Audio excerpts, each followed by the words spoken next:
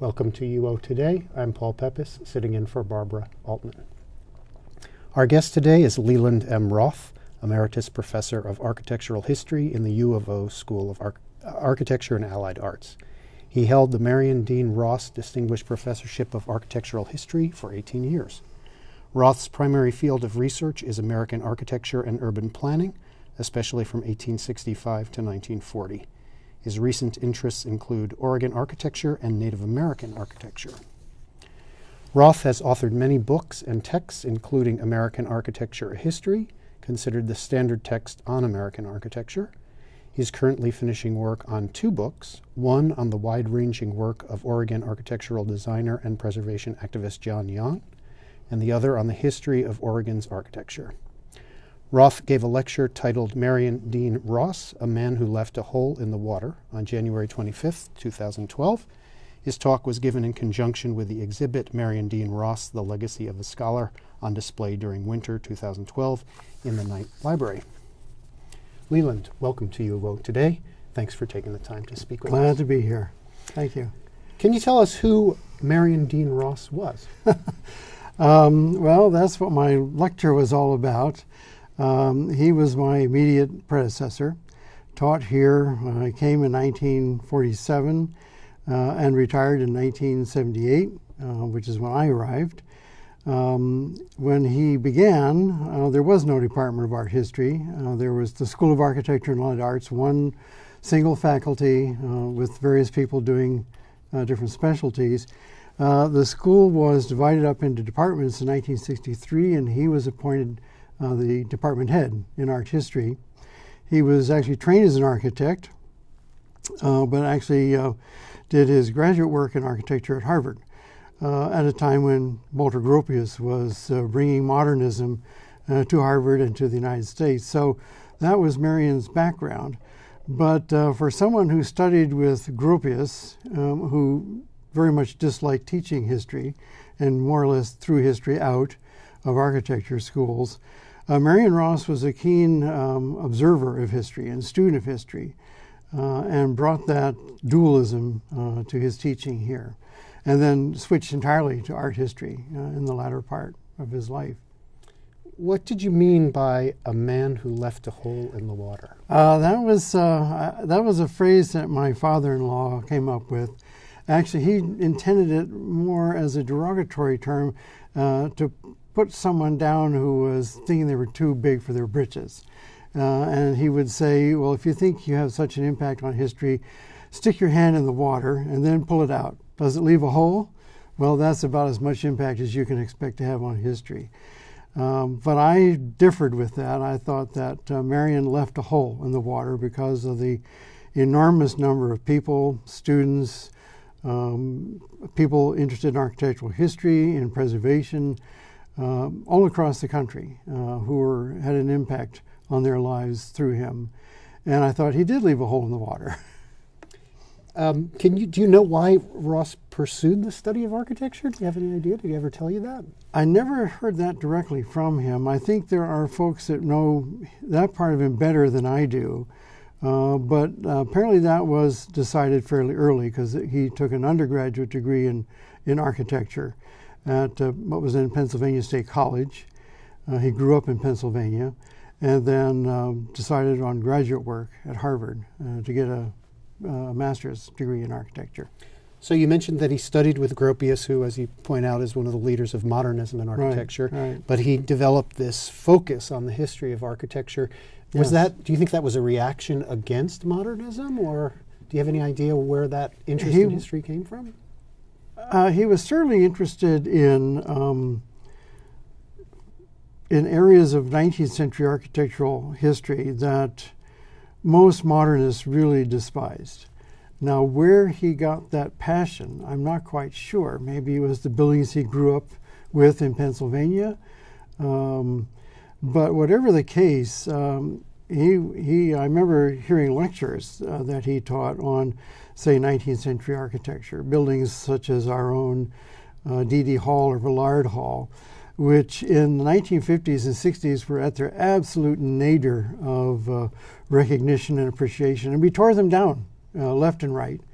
And Marion, argued against that, and he tried to persuade people to save those buildings, and was successful.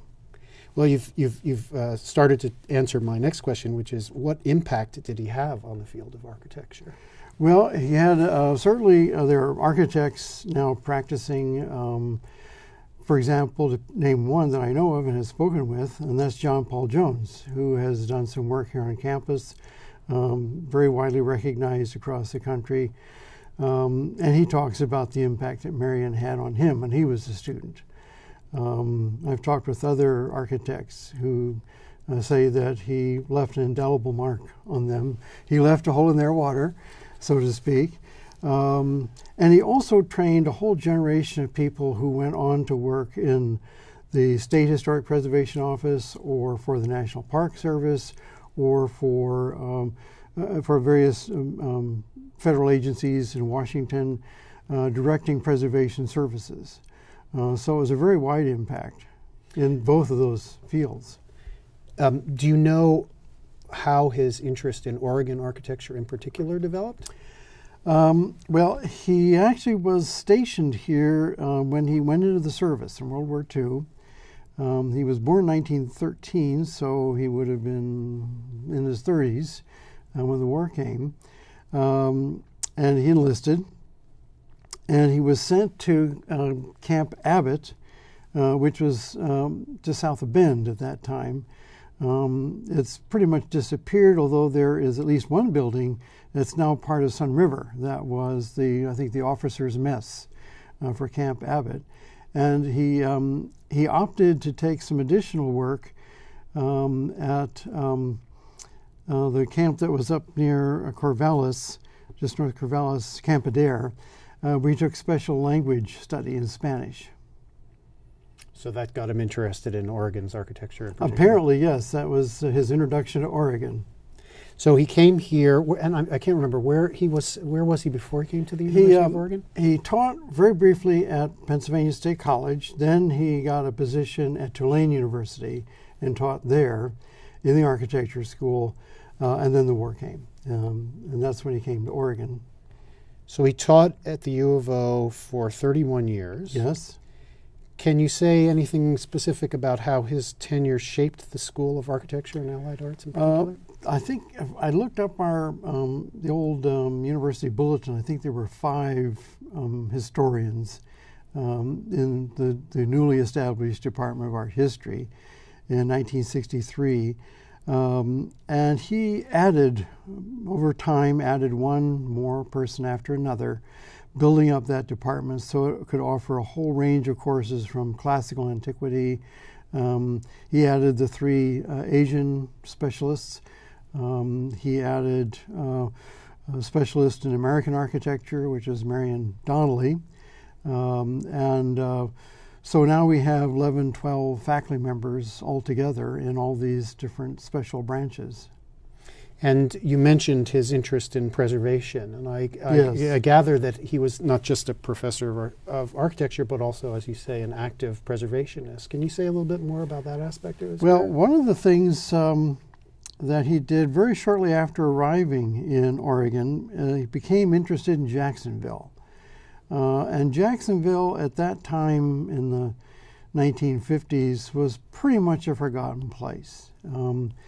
It would have been a thriving town, except that the railroad decided to go past it rather than through it.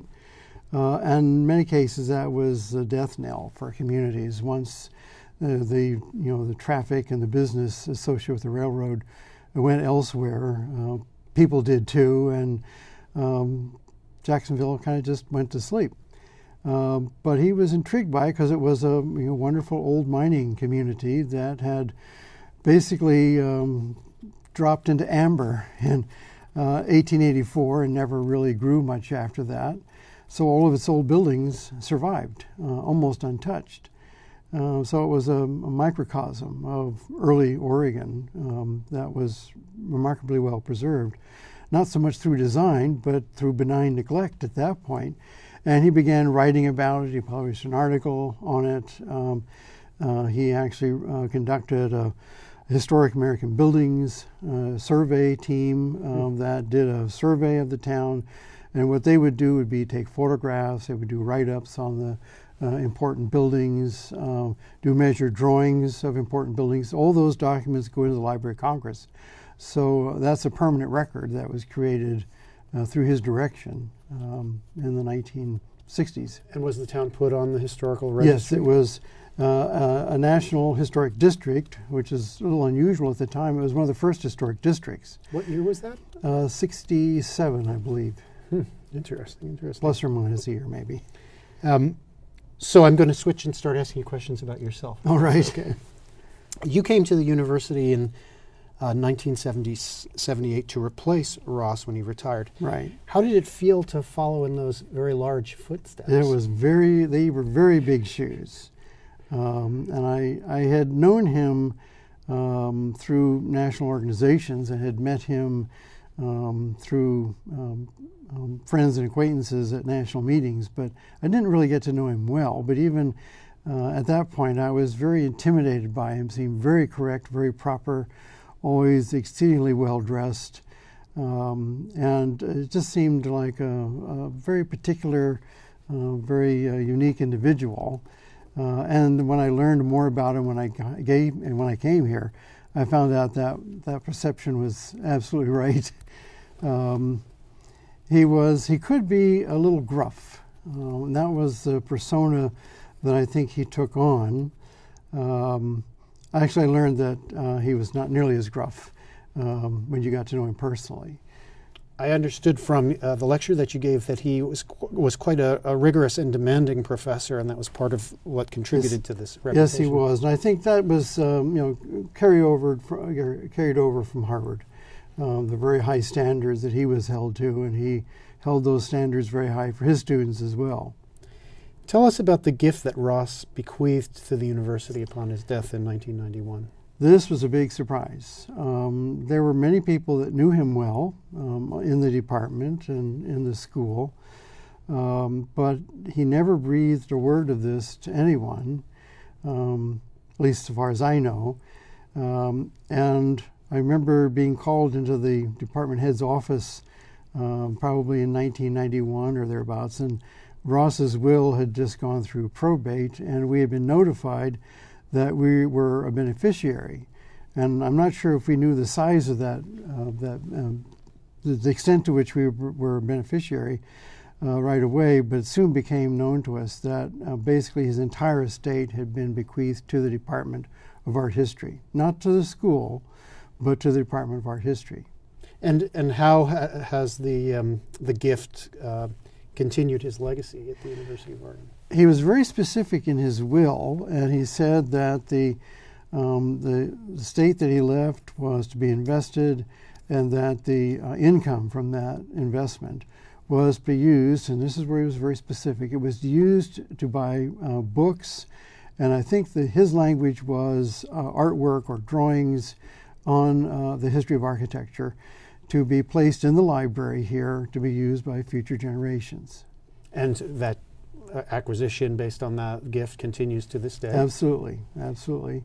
It generates, it was about $1.25 million in total, and it generates what we receive is something like $50,000, $60,000 a year based on the market, and it fluctuates. And sometimes we spend it all, and sometimes we don't, and so it accumulates, and we've made some very large purchases of very old, very expensive, rare books. And so his that legacy continues to benefit the library. The Marion Dean Ross Distinguished Professorship in Architectural History was established in 1992, and you held the professorship for 18 years.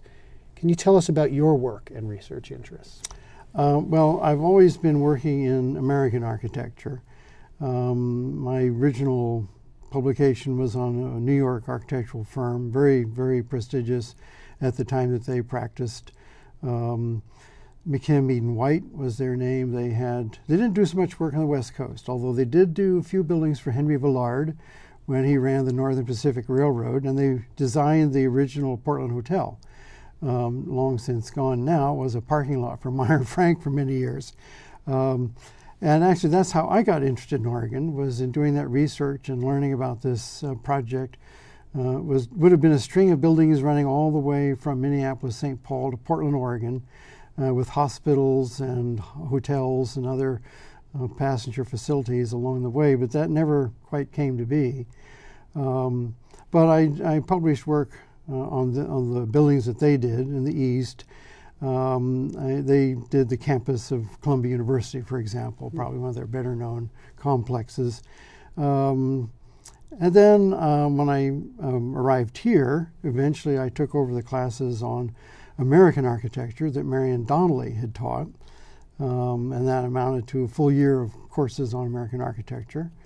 And then one of the things that I pushed the department to do as soon as I arrived, I learned about the course that Marion Ross had developed on Oregon architecture. And of course, he was no longer teaching that. And at that time, they didn't have anything like the 600-hour program, which... Say what that is. I'm not sure our viewers will know right. what the 600-hour It's program a kind of a gradual phasing out for faculty that retire. So instead of simply walking out the door one day and being done, period, you get to teach for a few more years on a reduced load, which means that courses that you have a particular fondness for or a specialty in that might not be able to be picked up by other people, you can continue to teach for several years.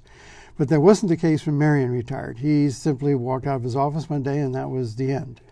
Looking back on it, I think that's a very abrupt sort of switch when you're used to dealing with students daily and then suddenly that ends. But I thought we should get him to teach that Oregon class again. And one way or another, we found the funds to do that twice in the next several years. And of course, I attended those classes, took copious notes. And in fact, the second time that he taught it, I was, for a time, department head. And we set up that his lectures would be recorded.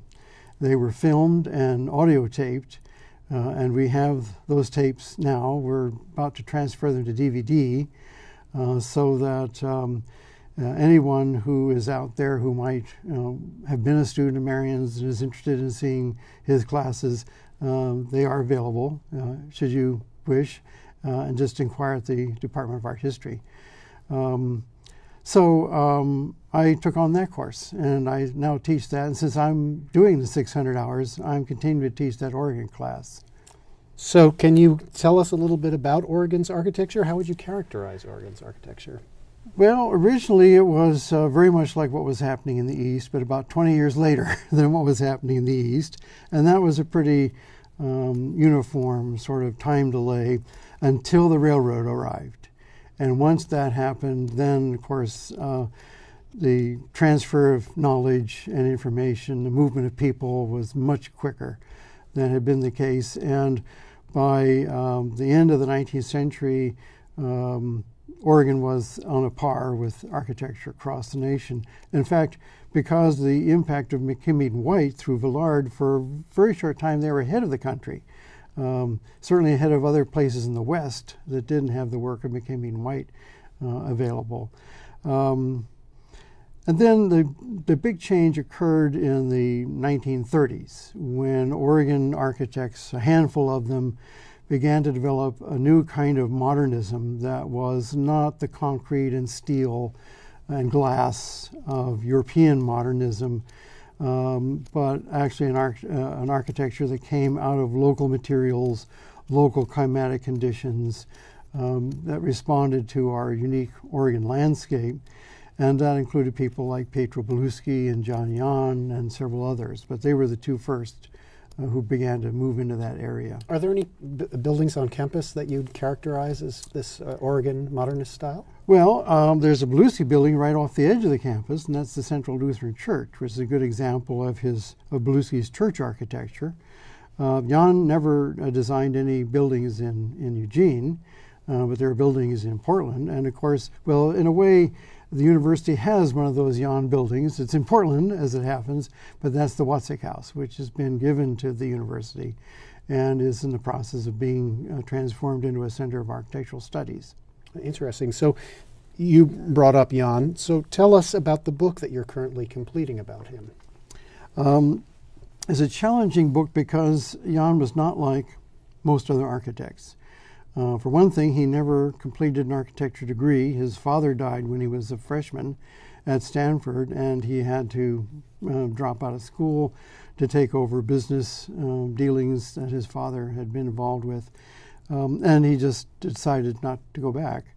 In any case, he was able to do design work. He had draftsmen that he hired to assist him, but he worked independently and basically restricted his design work to residences. There were a few commercial buildings that he designed, one of which survives. It's undergone a series of changes of use, but it's now, as I understand, the Center for the Rose Festival.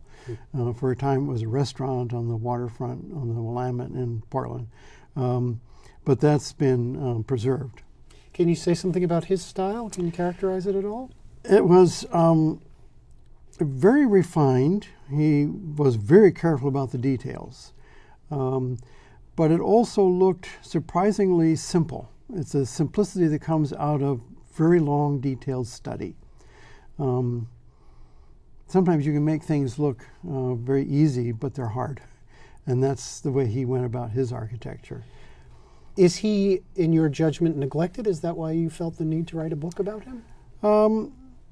Yes, I think he was not self-promoting in the way a lot of other architects are or were. He felt, I think, uncomfortable doing that. Some who knew him well said he preferred his buildings to speak for him, not to for him to speak about himself. And anyone who visits the Watzek House could understand that because it is exquisitely detailed. The second book that you're currently writing on the architecture of Oregon is tentatively titled Building Eden. Can you explain that evocative title? Well, the early settlers came here to start over. Either there were problems back in Missouri or Kentucky or Illinois, wherever it was that they set out from. And it was also a time in the 1830s when there was a very severe business depression. And a lot of farmers couldn't make a go of it. Jesse Applegate, I read, sold a whole shipment of bacon because he couldn't sell it for a profit, and he sold it to a steamboat captain, and he used that bacon to fuel the boat. And you can imagine someone who spent their years raising hogs and then curing bacon and then have to sell it to a steamboat captain to fuel a boat. Not very satisfactory. So he headed out for Oregon. And I think they wanted to build a better life here. And that continued,